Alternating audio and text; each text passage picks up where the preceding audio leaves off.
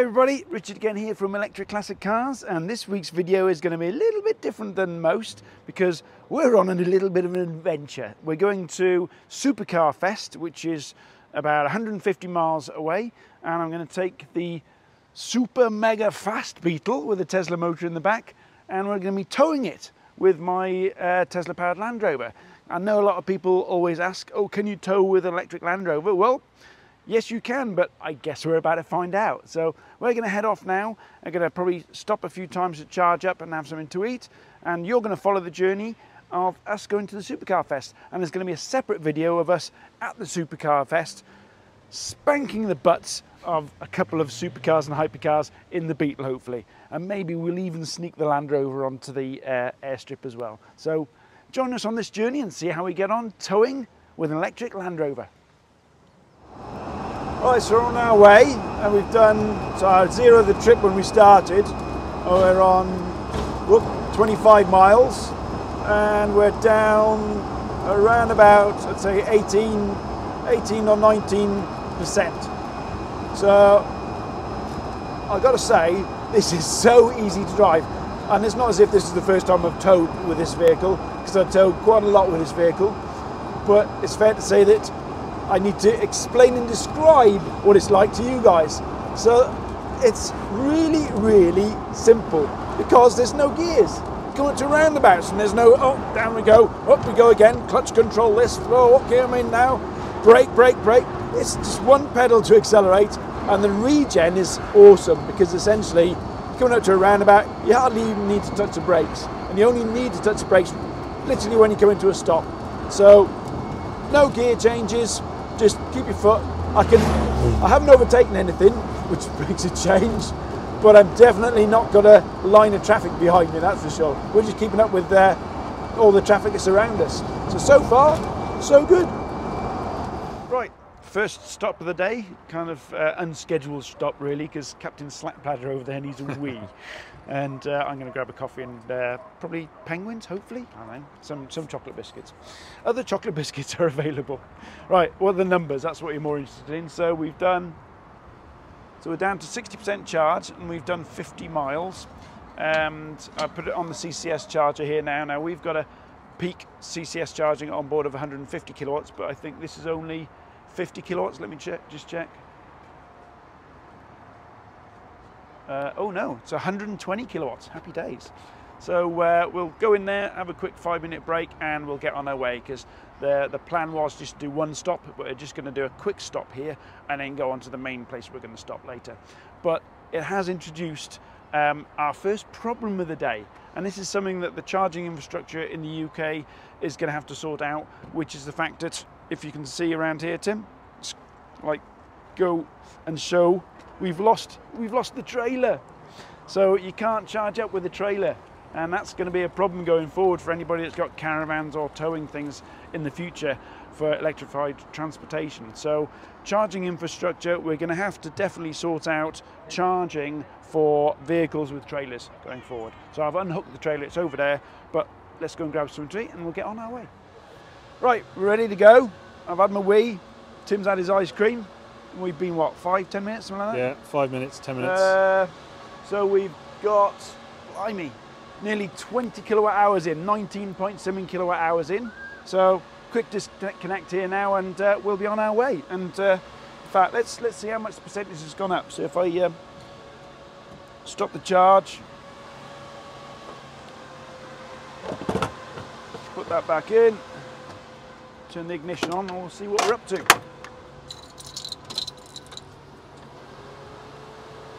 Oh, 82%, happy days. That'll do for the next round. Let's go, mate.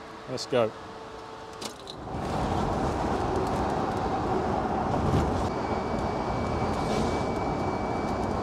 Right, we've stopped at our main planned destination charger. It's CCS charging at 50 kilowatts at the moment. So this was always the charge stop I planned to stop at. And now I need a wee, so I'm going to be quick. We're down to 40%. We've only actually got around about 15 miles left, is that how much? Yeah, we're nearly there now. So we actually could have driven straight there, to be fair. but where we're going has no charge point, so we need to kind of go there and get back in the morning. So we thought, right, we'll stop here, I don't know, 10, 15 minutes, whatever, something to enough of a break to have something to eat, basically, because we're also starving. So so far it's been really stress-free, isn't it? Yeah, Simple. It's been great. It's been really smooth. Nice and smooth, you know, no stress whatsoever. I mean, we set off around about 2 o'clock. What time is it now? 6. 6. So 4 hours worth of journey. We set off later than 2. We set off nearly 3. So I set off nearly 3 o'clock. 10-minute break earlier on, and yeah, we'll probably have something to eat here. So I think with the trailer on towing, we're at around about 125-mile range. Usually driving this thing is anything up to about 150, 180-mile range if you take it easy. So I don't think it's actually affected the range as much as I thought it would do. I'm quite surprised, and I think that's because we're driving at around about 60 miles on the motorway, 55 miles on the main road, but I think the weight is actually putting a bit more in from the regen side of things. So I think that's helping. I certainly see the amps gauge kind of go way up on the regen side of things, which obviously is putting energy back in the battery. So there we go. We'll have a stop here for something to eat, get in, back in the car and carry on.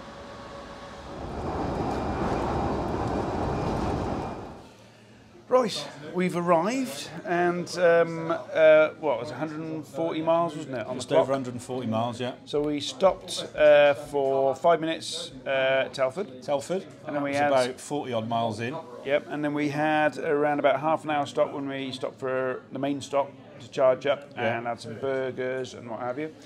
And then we've arrived with, I think it was about 60% in the battery, wasn't it? Yeah, still had a fair bit in the battery. By my calculation, it's around about 125-mile range, towing the trailer, and it probably wouldn't have, well, it wouldn't have made it. I mean, it would have needed a quick stop. Yeah, it was a one-stop trip, wasn't it? Yeah, so, but a quick one. So yeah, I mean, on the pro side, really simple to drive, wasn't it? Yeah, it was a lot smoother than it was effortless, wasn't it? It was really smooth, stressless, easy drive. Yeah, no gears, simple to drive. I mean, we stopped off at the CCS charger and charged up. You just put it in, contactless payment, and off you went. It was really, really simple. And we've arrived now, and I was a little bit worried there wasn't a charger in the hotel, but I've found a 21 kilowatt charger next door. And it's free. Don't tell my dad. Don't tell the plug pirate. So we should be fully charged by the morning, which is fantastic. Yeah. So what's your conclusions then for towing with a My conclusion is, I mean, on the pro side, really simple and effortless to drive, much more relaxing to tow than if I had a manual petrol or diesel, that's for sure. Cons, I would say, okay, you had to stop for like 10 minutes to charge up, but I'm not being funny. One of the conclusions we definitely had on this trip is our bladder range is less than the vehicle range towing. We'd have had to do 2 stops for bladder. Even if we had to We've stop got bladdering anxiety. Yeah, exactly. So that was, I mean, one of the cons, I suppose, is the fact that I don't think charging infrastructure is set up for caravans yet, because we had to unhook and unhitch to be able to charge up. Yeah. And that's got to change. Yeah. But on the plus side of towing with a caravan, you can, when you get to your campsite, hook up with the electric hookups. Don't forget, because a lot of caravan if we were a caravan now, we'd be charging, wouldn't we? Exactly. While we were. Okay, it'd be slow charging, but by the morning, you've got all night. Yeah. So I think in general, the conclusion is yes, you can tow with an electric car. And we haven't got the most efficient electric car, let's face it, with that Land Rover. Aerodynamics is awful. Rolling resistance is terrible. I mean, when they're sort of developing the modern version of the SUV, it's going to be a lot more aerodynamic, rolling resistance, etc. You'd imagine the towing performance is going to be a lot better than we had today. Yeah. But even with our sort of ancient design, it was still pretty painless, wasn't it? Yeah. So, in conclusion, yes, you can tow with an electric vehicle, and I'm looking forward to getting some more beers in, because Tim's remembered his wallet for a change, not left it in his. Look, it's even here. Watch out! Look how light that is. There's nothing in it. So we'll be here getting a couple of beers tonight before we go into Supercarfest tomorrow. So I think that's the end of this video. Yeah. Let's get on with it. Let's get on with it tomorrow. Yeah. Okay. Hope you enjoyed this video, guys, and we'll see you on the next one.